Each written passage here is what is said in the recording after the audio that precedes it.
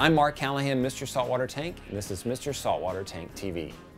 With 375 gallons of water volume and 96 horizontal inches of swimming space, I had lots of options for livestock for my new 375 gallon tank. And just because I had lots of options didn't mean that I wanted to go nutso when it came to stocking my tank.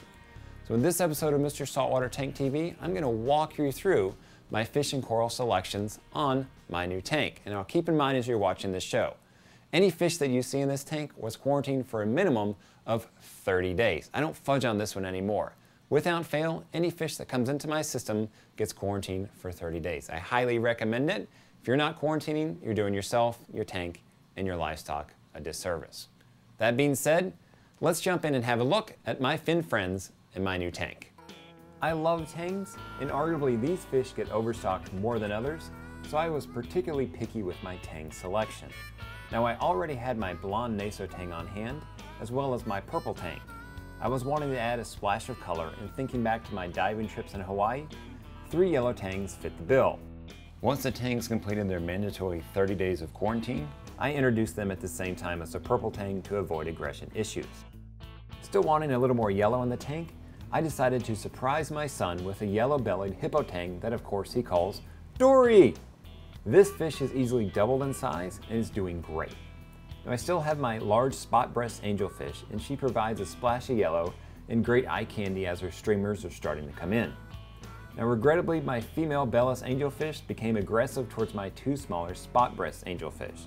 This aggression is certainly an oddity, as Bellis angelfish are usually very friendly and they're known for ignoring other angelfish. As with any fish, its behavior is specific to that animal. In my case, I happen to get an aggressive Bellis angelfish. Something you might have noticed thus far is some algae hanging around my tank. Now I've written a book on algae control. Why would I have algae in my tank? Well, where there's light and there's nutrients, algae is going to show up. In my case, I've got plenty of light over the tank and I'm keeping my nutrients artificially high. Now why would I do that? Well, I'm running biopellets on the tank to grow bacteria. Now without nutrients, bacteria isn't going to grow. I see a lot of people make this mistake. They have low nutrient tanks or no nutrients at all, and they put biopellets on their tank and then go, well, not much happened or nothing happened at all. Well, no kidding. Bacteria doesn't have the nutrients that it needs to grow. It's not going to grow. So in my case, I'm keeping my nutrient levels artificially high to help get that bacteria going. As it gets going, those biopellets get fully kicked in, nutrient level is going to come down, and this algae is going to go away. For now, it's kind of like a long-lost friend. Nice to see you, but you can be moving on now. Moving on to the wrasses in my tank, I still have my leopard wrasse, which is one of my favorite fish of all time. Now I expanded on my wrasse collection by getting 4 red velvet fairy wrasses, 1 male and 3 females. These fish are voracious eaters, and I love watching them cruise around the tank. Now, word of caution on these fish, they jump a lot. Easily once a day I hear one of them jump, so if you're considering these fish, make sure you have a canopy or a covering on the top of your tank. My common cleaner wrasse is doing great, and something I've noticed about him is that he cleans fish more in the late evening before everyone goes to bed. It's almost like he's there to brush everyone's teeth and put them to bed. A fish that doesn't get a lot of attention in the hobby but is very cool is the zebra barred dartfish. Now I have a pair of them and they are really cool as they swim right near the top of the water and they have some really neat markings. These fish are also big jumpers, so make sure you have a canopy or a tight-fitting lid if you want to attempt to keep these fish. My pair of purple firefish look similar to the zebra barred dartfish, but the firefish hang out in the mid-level of my tank and they completely ignore each other. They've set up camp on opposite ends of the tank. Speaking of ignoring each other, my pair of captive bred Bengai cardinalfish also seem to have gotten divorced as they spend their time on opposite ends of the tank. Hey, not all relationships work out. Dropping down on the sand bed, I picked up a captive bred mandarin that gulps down frozen brine shrimp. Despite my tank size, I'll still only buy a mandarin that eats frozen food. I know these fish are pretty, but please don't attempt a mandarin unless it is eating frozen food and you actually observe it eating frozen food. Also on the same bed is a captive bred blue watchman goby from Pro Aquatics. He's also joined by a pink spot goby that I had in my 235 gallon tank. I love this pink spot goby. He'll sift sand occasionally, but not too much to cause sandstorms or rock falls.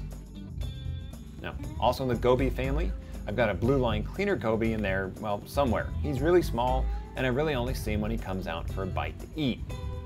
Closely related to the gobies is the blennies, and I have a bicolored blenny thanks to inspiration from Francis the Fish Geek. I've also got a Midas blenny that is my son's favorite fish. He calls them the orange fishy. For the fish on the fringe in this tank, I have my male blue throat triggerfish, and he continues to be a model citizen. Totally ignores snails, totally ignores crabs, and he even leaves alone the two cleaner shrimp that I have in the tank. Now, if you've followed me long enough, you know that I started this tank with a male blue throat trigger and a female blue throat trigger. And unfortunately, the female blue throat triggerfish has passed on. She was still eating well. Unfortunately, her abdomen became sunken. She didn't respond to medication, so I believe that she passed away due to internal parasites. Now, I'm going to be sending her off for autopsy to try to get a professional opinion on exactly what she succumbed to. For now, the male is doing well. He's happy, he's healthy, and he continues to be a model citizen. I'm happy to have him in my tank. Fantastic fish to look at, very unique swimmer, and lots of personality. I've still got my pair of chromis, including the larger one that is at least 6 years old. Of course, I can't forget about my 4 blacker ice clownfish from Pro Aquatics. I love the crazy markings on these guys and gals, and they all jump into the anemones in my tank, and 2 of them have even paired off. Maybe I'll be expecting kids soon. Rounding out my fish selection is my 3 resplendent anthias and 3 Bartlett anthias. Now, even though my friend Derek calls a Bartlett anthias the underbite fish, I still think they're cool and they're really pretty. There's a look at my fish selection for the tank. Let's move on to everyone's favorite topic, coral. Now, the first thing you're going to notice is that my tank isn't stuffed with coral. Well, why not? Well, I've been a reef enthusiast all spring. Now, if you don't know what a reef enthusiast is, go to my website, mrsaltwatertank.com, download my free tank personality report. You'll get in the loop about what I'm talking about. So I've been a reef enthusiast all spring. Haven't been focused on what kind of coral is going to be in my tank. I've been doing other things. Now that summer is here, I'm off the road, working from home a lot more. I'm actually looking at my tank for once, which is nice, and getting very interested in what coral am I going to put in this tank. That being said, here's what I've chosen so far. First thing to notice, I haven't gotten a lot of SPS coral just yet. I have 2 small pieces and that's it. Why the lack of SPS? Until those nutrient levels come down that I talked about earlier, SPS are just not going to be happy in my tank. For now though, it's fun to watch the 2 pieces that I have do well and feel lucky that I'm bucking the trend and having finicky corals do well in a dirty tank. Since I'm not focused on SPS, that has left me to start my new Zoa garden. I picked up some bread and butter zoas like Eagle Eyes, King Midas, and Tubbs Blues, and I started a hornet garden of red and yellow zoas.